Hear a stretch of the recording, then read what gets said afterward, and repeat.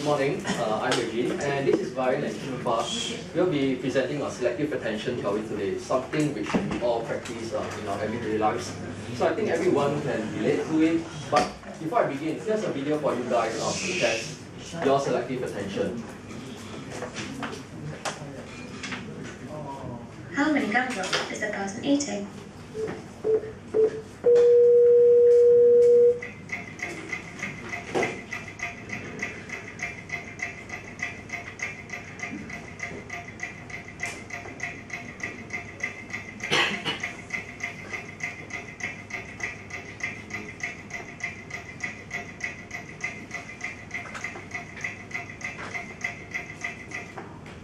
Right, so anyone knows, okay, make a correct guess, what? Seven. Well, wrong. The answer is actually 6. But I'm not going to go into details of why or how is it 6. You guys can check it out, the video link is provided. But you guys probably found yourselves focusing on the person eating and perhaps ignoring the other distractions in the video, like the gorilla, which is pretty much what selective attention is about. Now, a visual scene, right? Okay, that's also. Okay, right. So a visual scene, which is basically what we see, contains objects that can be processed for action. However, more often than not, we are presented with way more information that can be processed at any given point of time. So to cope with this, our brains are equipped with attentional mechanisms to select, or rather to deselect certain objects in the scene to illustrate the scene. So as you can see, those unimportant or irrelevant objects are basically grayed out. Now, so this entire process of selecting simultaneous objects in the visual scene, or rather sources of information, either through enhancing them or suppressing them, or even both, is widely known as selective attention. Now, like I mentioned earlier, whether consciously or unconsciously, we all practice some form of selective attention every single day. So it's not surprising that it applies in the context of HCI as well. Take games, for example, or more specifically, platform games, say like Mario or Portal, where players typically have to avoid or dodge obstacles in the games. And you'll find that these players' attention is normally diverted towards avoiding the immediate obstacles. So other elements in the stage, like the background or this progress information, is almost always ignored by the players themselves. Now, another example in relation to HCI is the very common searching for content on the web. But I'm not going to talk about searching for text content, since I think everyone here uses Control F, and there's not much of selective attention going on compared to searching for other things like images. So, but in the event where you're searching for an image and you know its pixel dimensions, its size, its color, and perhaps it's a 200 by 200 pixel space portrait, and you know its color as well, which is probably largely weight in color. So your mind automatically excludes any images that don't conform to these conditions, and at the same time it enhances the processing of images that meets the criteria which I just mentioned. Now, although what I've mentioned so far largely relates to the visual aspect, selective attention theory isn't necessarily pertinent to just the visual field. It also extends to other areas as well, such as audio, which also holds similarities in the process. But just for today's presentation, we'll only be focusing on the visual aspect. So going to details on selective visual attention, there are basically two different forms of orienting your attention onto objects, namely overt and covert. And this concept is really simple. Overt orienting simply refers to shifting your attention onto objects that has detectable body movements, like say your eyes or your head, while covert, on the other hand, refers to shifting attention without any observable body movements. Do take note though that sometimes eye motions can be really fast and invisible to the naked eye, that people perceive and interpret it as an overt orientation rather than a covert one, when it is in fact the latter. So although sometimes eye motions can be interpreted as either or both, there is still a dichotomy between these two aspects. Before I hand over to Ryan, everything that I've mentioned right from the beginning, they occur at different points of the selective attention. But The whole process of this theory consists of only two hierarchical independent stages. In the first stage, basically attention is divided uniformly over the entire visual scene, and information is basically performed in parallel. Whereas in the second stage, it operates with a limited capacity, concentrating on only one or at most a few objects inside the visual scene. So any objects or items that are passed from the first to the second stage, they are considered to be selected. Now you guys can probably already tell that the transition from the first to the second stage is somewhat analogous to a spotlight, which I'll hand over to Ryan right now to go into details on the spotlight model. Thanks, Eugene. Okay, so there are two popular models to describe how visual attention operates. The first of which is called the spotlight model, as analogized by this psychologist by the name of Michael Posner in 1980. So this metaphor was derived by an introspective feeling that somehow attention could be deployed, somewhat like a beam of mental light to reveal what was hidden in the world. So to test this, Posner conducted a series of experiments in which participants were asked to identify a target item in a visual space under two different conditions. Under the first condition, participants were not cued to where the target object would appear. Under the second conditions, the participant would be cued as to where the target object would appear. The time taken for the participants to identify the target object would then be measured. So now I would like to conduct a live demo of the experiment that Posner carried out. Can I have Victor as my volunteer? Yeah, okay, you can see that. Okay. Yeah. So this is your visual space, these four quadrants over here. So this is under condition 1, you will not be cued as to where the target object will appear. The target object for this experiment is an alphabet, so it can appear on any one of the four quadrants. So what I would like you to do is when you see it, when you identify the object, can you just say it out? Okay, here we go. A. Okay. Yeah. Alright, this is the first condition. So moving on to the second condition. With cueing. So that dot there is your cue.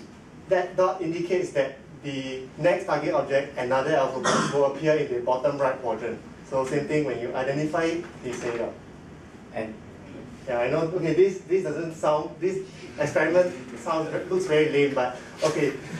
Posner carried out a series of these experiments. Thanks, Victor. Okay, Posner carried out a series of these experiments and he analyzed the results. So what he found out was that participants under condition 1, where they were not cued, took generally a longer time, as opposed to participants under condition 2, where they were cued. So this shows that there is having advanced knowledge of the target location results in an increase in performance, as we see a significant reduction in time when we compare participants from condition 1 and condition 2. And this reduction in time is largely related to the relative location of the target object to the location of the cue, where we see that the greatest reduction in time happens when the target object is exactly at the same location as the cue. So this led Posner to describe attention as a deployable spotlight. And the cue in this experiment triggers the formation of such a spotlight. That spotlight there was the position of the cue before. So and anything that is inside this spotlight is attended to. So now we look at the spotlight in detail. In 1890, another psychologist by the name of William James, he described attention as having a focus, a fringe, as well as a margin. So if we adapt this concept into the spotlight model, this is what we would roughly get. So as we see over here, right in the middle, this is the focus, where information is extracted in high resolution, the word NUS here in this case. Now surrounding it would be the fringe, where information is extracted in in lower resolution, in a more crude fashion. And this fringe extends out to the margin, which is the cut-off boundary of our attention. So this cueing experiment also allows us to explore the two different types of attention, namely exogenous and endogenous attention, by introducing two types of cues. So the first type of attention, exogenous attention, as the name suggests, it is driven by external factors, more specifically external stimuli. So exogenous cues are cues which draw attention automatically in a less controlled fashion. On the other hand, we have endogenous attention, where it is goal-driven and is more determined by internal instructions. And so endogenous cues are cues which send attention to a specific location in a more controlled manner. So this is an example of an exogenous cue, as we saw earlier. This dot over here. It doesn't, as Victor has shown, it doesn't require any interpretation on this part, as the target is at the cue location itself. This is an example of an endogenous cue. This arrow over here, any observer would be required to interpret the cue in order to determine the target location, which is the position at which the arrow is pointing at. So finally, before we move on to the zoom lens model, I would like to leave you with some food for thought. While the spotlight model is useful in helping us to understand selective attention better, it does run into difficulties when dealing with 3D layouts. As the model has only been validated for a 2D space, we need to think about how we can adapt, or can we even adapt this model to accommodate the additional dimension. And it will definitely be something for us to think about. Secondly, recent study has also shown that it is possible for us to actually allocate our attention to up to 4 to 5 independent objects. So what that could potentially mean is our attentional spotlight could be divided into up to 4 to 5 independent beams. So what implications does this have on us as HCI practitioners? Finally, experiments have also shown that selective attention cannot be space-based, but rather they are object-based instead. So such developments could potentially have a significant impact on our practices and should not be carelessly ignored. So now let's have Sean, who will talk about the second model of visual attention, the zoom lens model. Okay, thank you, Brian. Before I move into the zoom lens model, I'd like you all to recall the previous experiment on the 4 quadrants. So in the second part where you were cued, your spotlight is mainly focused on the lower left-hand quadrant of the whole thing. But does that mean that when you were not cued, you were not able to find an alphabet that was elsewhere in another quadrant? That was not the case apparently, right, Victor? Yes, that's right. Yeah. So you could still find the letter. Why? Because you still had your attention paid to the whole screen, and that was the entire 4 quadrants of it. This inadequacy led Harrison and St. James to come up with an alternative model, which is the zoom lens model. They didn't say that the spotlight model is incorrect. Instead, it is